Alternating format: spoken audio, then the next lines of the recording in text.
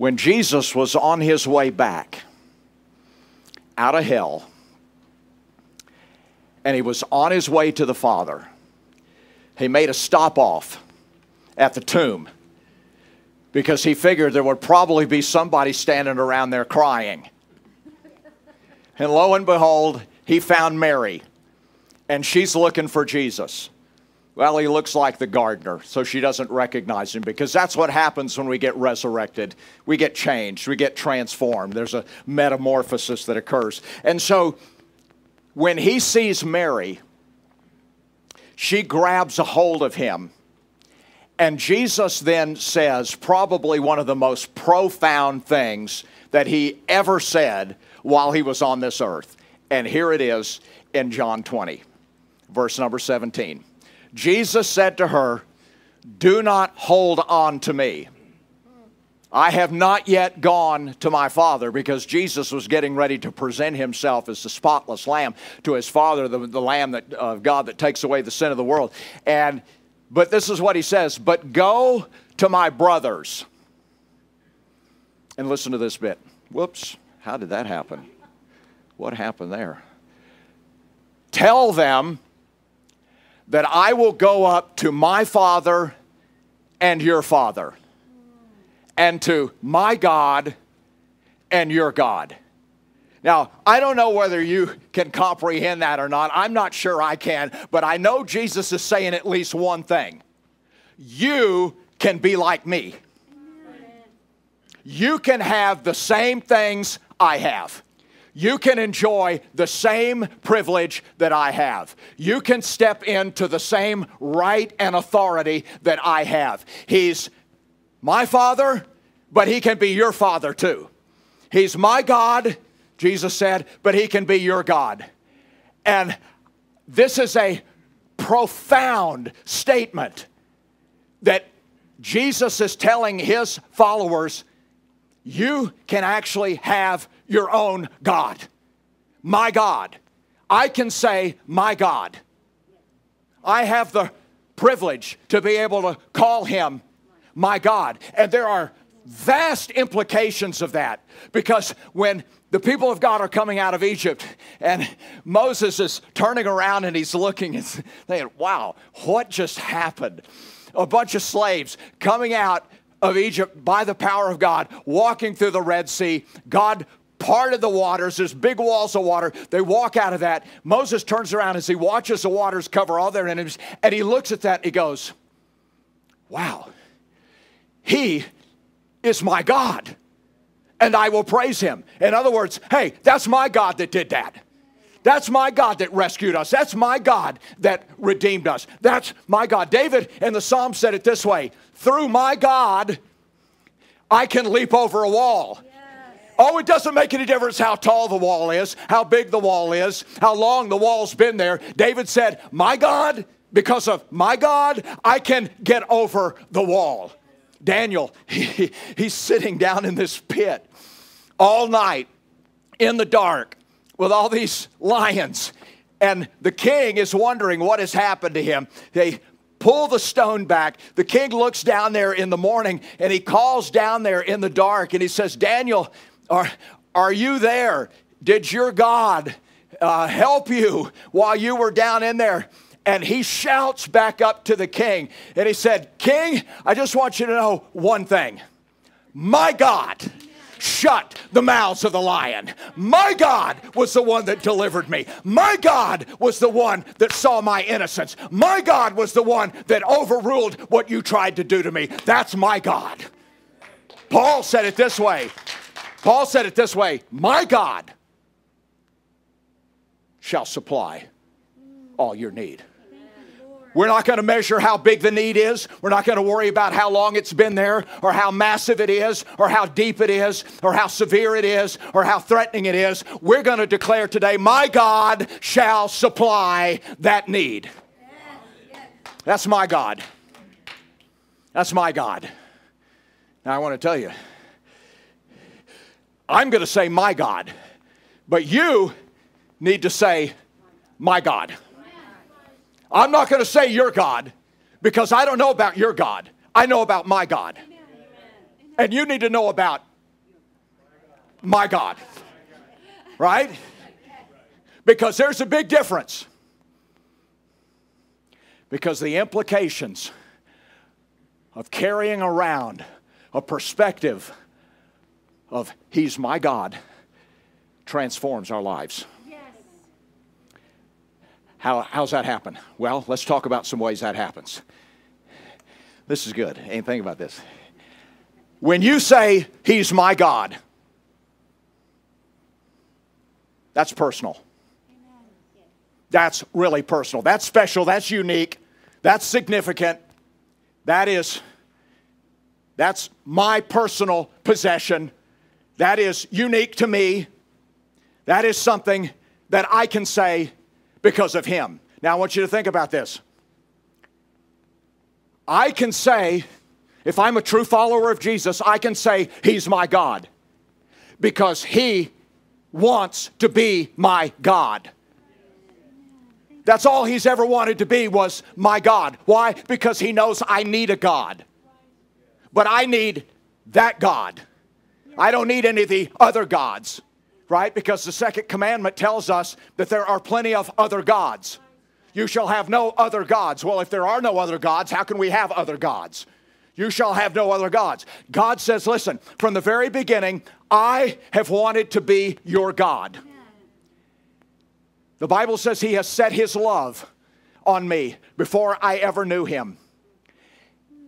He has chased me, sought me, found me, bought me, redeemed me, laid hold of me when I didn't even know anything was going on. He did all of that because He chose to set His love on me. He said, I want to be your God. He wants to be my God more than I wanted Him to be my God.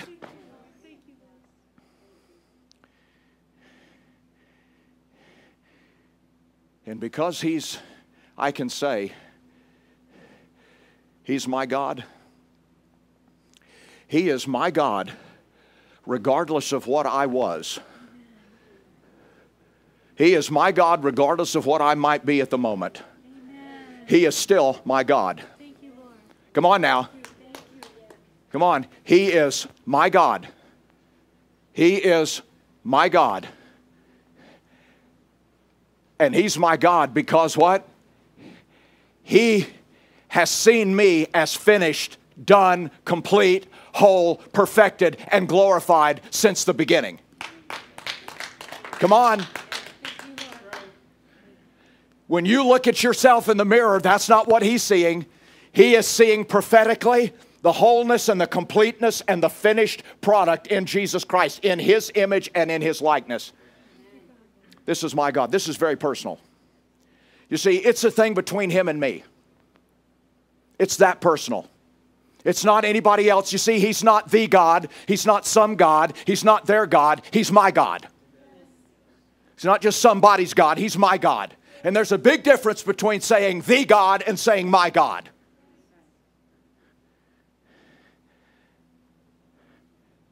Personal. Very, very personal.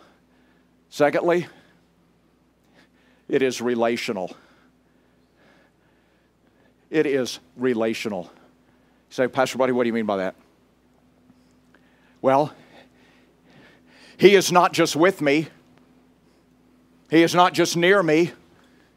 He is not just close to me. He is not just around me. He is not just for me.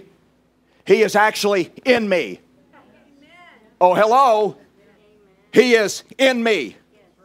Solomon said, you know, this is an amazing thing. You know, remember we talked about how big you are on the inside? Solomon said, God, I don't know how you're even going to inhabit this little temple that we built for you that is so marvelous and so wonderful and so incredible. I don't even know how you're going to fit in here. And yet God says, no, I'm coming into you. My God is not in here. He's in here. He is in me, and I am in Him. I and the Father, Jesus said, I am in the Father, and the Father is in me.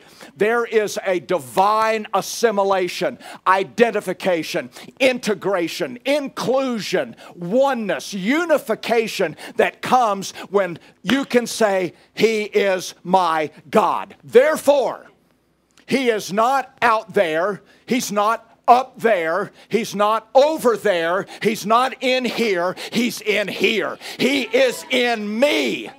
Therefore, I cannot ever biblically or truthfully ever feel isolated, alone, lost, dejected, because He's in me.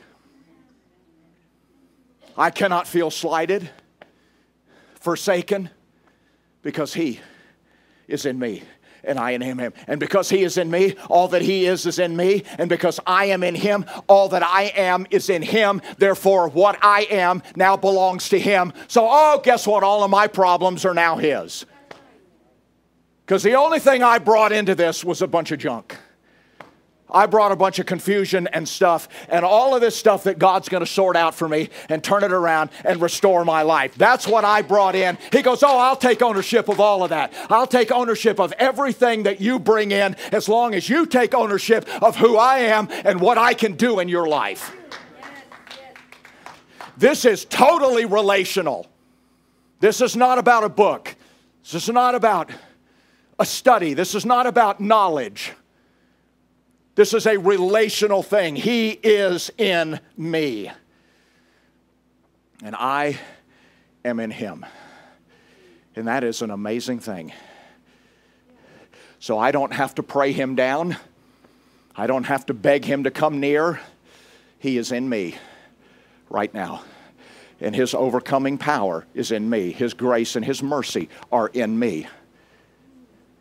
It is totally relational. Thirdly, it's practical. I mean, it's totally practical. Because all we have to do is say two words. God rules. That's it. That's the answer to everything. God rules. Hey, you remember this? When I was in high school, you'd go in the boys' room, in the restroom, and somebody would have scribbled on one of the stalls or something, surfer's rule. Remember that? Now, I'm old, so they would. And then somebody comes in there, and they cross out the surfer's part, and they put kicker's rule. Yeah.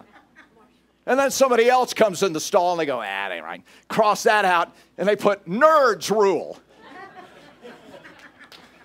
And then somebody looked at that and goes, no, that cannot stand. So they cross that out, and they put stoner's rule. Whoa.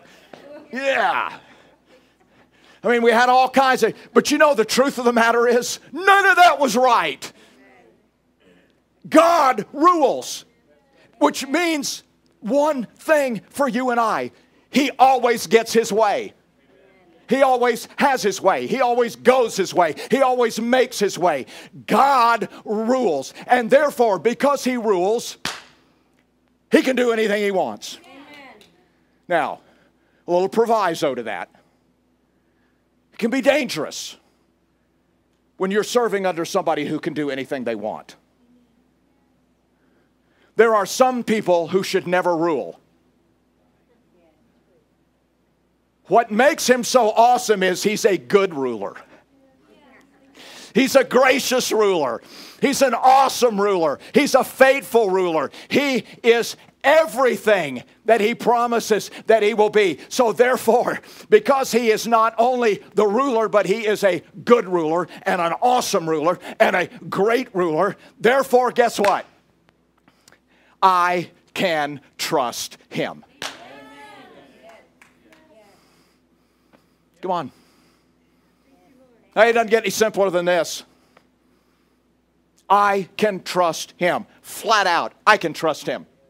I can trust Him with the seasons of my life. All the phases that I'm going through, because you and I go through seasons. We have seasons. We have dry seasons. We have drought. We have famine. We have hot seasons. We have all different kinds of seasons that we go through in our life. And guess what? God has already declared the end from the beginning to those seasons, and He's going to bring the fruit out of every one of those seasons, because He has already had the first thought. Before I had a thought, He had a thought. Before I had a word, He had a word. Before I had a choice, He had a choice. before I have a determination or decision. He's already had his determinations and decisions. He has determined the end from the beginning, and therefore he is ruling over all of it. You know, sometimes we act like he's not in charge. He's ruling. He's ruling over the season of life. But Pastor Buddy, that was a horrible time for me. Yes, I'm sure it was. I've had some really horrible times. Maybe we could sit down and talk about how horrible all of our times are. Or we could just declare God rules. And he is bringing my seasons to their culmination. He will bring the fruit out of every season. He will call it forth. No matter how tragic, how horrific it might be, how difficult it might be. He rules over my days, over the details of my life. You know, you got to love about it. God only creates good days. Genesis 1, no bad days, just good days. God only created good days. All God's days end in good. All God's days end in the light. All God's days end when he says they're going to end. And all of God's days come all together so that he can pronounce over them, this is very good. That's what he said at the end. This is very good. I put all those days together and it's very good. So I can look back at my days and go, oh, I can't believe. And yet God says, no, I'm bringing good out of all of those days. Listen, he rules over my enemies. Oh, and by the way, because of that, you don't have to be afraid of people. That's right. David said, I don't care what people do to me. I trust in my God. I will not fear what man can do to me. There's no amount of mistreatment, no amount of abuse, no amount of harshness, no amount of injustice, no amount of... You see, when people don't realize that God is ruling over their lives and they're not trusting him, they get sidetracked with unfairness. They get sidetracked with things that are happening to them. I got to fix this. I got to make it right. They did me wrong. I got to make it right. No, God rules. He rules over my enemies. No matter what the assault, no matter what the attack, no matter what it is, no matter how hard and fast it comes, he rules over my enemies. He has already declared the victory over my enemies. Whatever it is. It's that practical. It's that practical. You know, this would save us a lot of heartache and a lot of sweat. Just to get up in the morning and say, thank you, God, you rule. You rule. He's my God. This is my God. Now, if you don't have my God, you're in trouble. Because there's only one God that rules. You got to have my God. And he's got to be able, you got to be able to say, my God. Let me give you one more. He's confrontational. He's my God. That's confrontational. Have you ever noticed how God loves a showdown? Yes. I mean, he loves a good scrap. He does. He loves a good fight. The Bible is a book full of showdowns. He absolutely loves the showdown. In fact, God will engineer and work things in such a way to cause a showdown. He is looking for a fight. This is why the Bible says, Moses said, God's a man of war. Why is he a man of war? Because he's looking for a showdown. You know what a showdown is? A showdown is the final test to settle the dispute once and for all. Once and for all. Not this and that. No, once and for all. That's what a showdown is. And the Bible is absolutely full of showdowns because God loves a showdown. In fact, God loves a showdown because he is my God and he doesn't want any other gods around me. He doesn't want any other gods in me. And he will serve and come as at a showdown and say, look, we're going to go forward, but you can't have that. And so God brings a showdown. Now watch. When they came out of Egypt, that was not merely a contest between some slaves and a powerful Pharaoh. That was a showdown. That was a showdown between the gods of Egypt and my God. That's what that was. And I want to tell you, Pharaoh had nothing in that showdown. When David came out against Goliath, this was not just a contest between a man and a giant. This was a showdown between the gods of the Philistines and the eternal God of heaven and earth. That was a showdown, and Goliath had nothing. When Elijah was up on top of the mountain, on Mount Carmel with all those crazy, when people don't follow Jesus, they get nuts. I mean, turn the TV on. In any city you want, those people are absolutely stark raving mad. You know why? Because they don't have Jesus. These prophets are up there on the mountain with Elijah, and he's just standing there watching them. They're cutting themselves and running around and trying everything to get their God to respond to them. This was not merely a contest between a true prophet and a bunch of false prophets. This was a showdown. And it was a showdown of the gods of Baal against the God of gods, Elijah's God. And Baal had nothing. When the ark went, and they dropped the ark in front of Dagon in the temple of Dagon. Now you got to keep in mind, this is on Dagon's home court. Dagon has home field advantage. God said, I don't care, I'm ready for a showdown. Bring the ark, they set it down in front of there, came back the next day. Dagon had fallen over. Pick him back up, set him up. Next day they come in there, Dagon's fallen over, and his hands have been cut off by the power of the ark. This was not a contest between a sacred box and a golden idol. This was a showdown between the gods of the Philistines and the God of gods. When Jesus went into hell for you and me, I mean, next time you grouse at him, you might hear him say, hey, listen, man, I went to hell for you, so just... Seriously, I'm going to tell him my problems. When he went to hell, this was not just a contest between the Son and a bunch of fallen angels. This was a showdown between the gods of this world and the God of all creation, of heaven, earth, and hell. And the devil had nothing, just like Dagon had nothing, and Goliath had nothing, and Pharaoh had nothing, and Baal had nothing. Nobody has anything when it comes to my God. So with my God, it is not just my physical body against some autoimmune disease. It is not just your body against some sort of diagnosis. We're talking about a showdown here. This is a showdown between that disease and my God. And that disease has nothing in the face of my God. With my God, it is not just about my family, my marriage, my life, versus the challenges and threats and adversities and attacks. It's not just a contest there. It is a showdown between the devourer and the Lord my God. And the devourer has nothing. He has nothing in the face of my God. This is not just a contest. All of this is a showdown.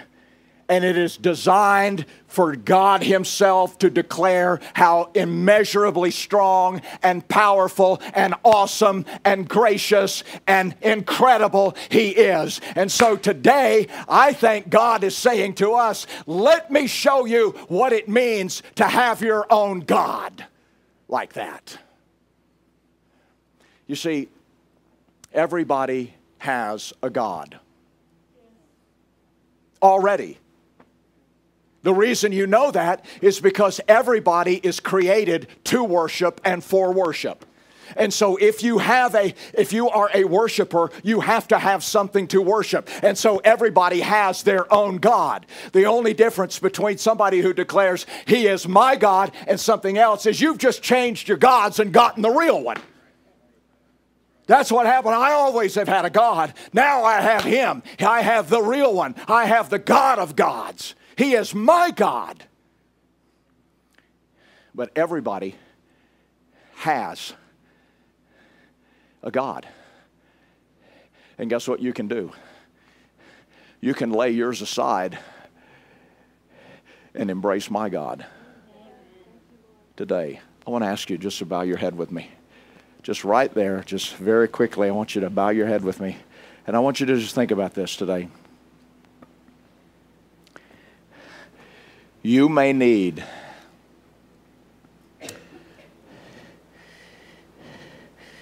because today is showdown day.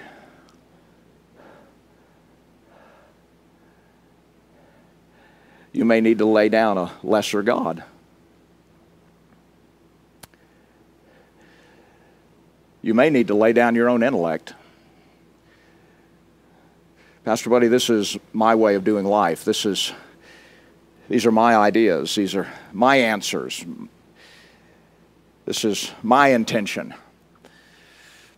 This is the way I'm figuring out life on my own. But I can tell you today, my God is your remedy.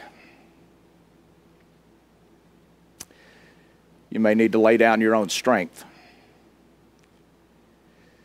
and trying to cope with what someone has done to you, what's happened to you, what you've been through, even what you're facing right now. Because I want to tell you today that my God is your refuge. You may need to lay down your own reality, which can be difficult. Whatever the issue, the infirmity, the affliction, the addiction, the diagnosis, whatever is looming larger in your life right now than my God, because my God is your restorer. He's your healer.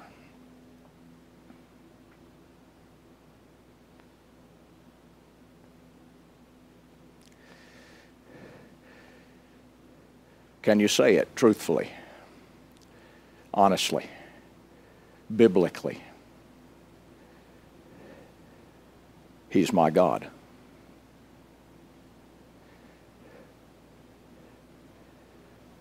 Or is there something that needs to be laid down, laid aside? Jesus said, quite a few people will come to him in the end and say, "You're my God." And Jesus will say, "I never knew you."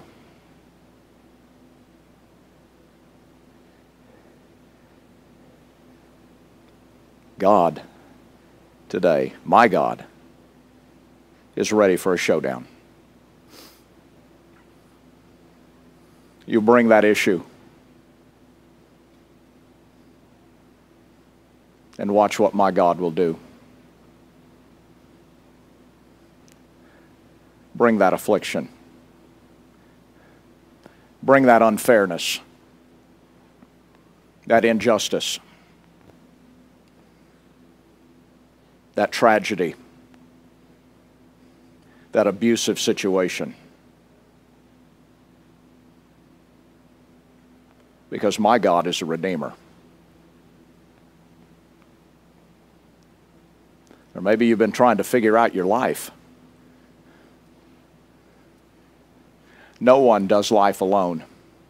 It's impossible. And I can tell you firsthand what everybody else in the room would tell you as well. You need my God to do that. You need my God to do life.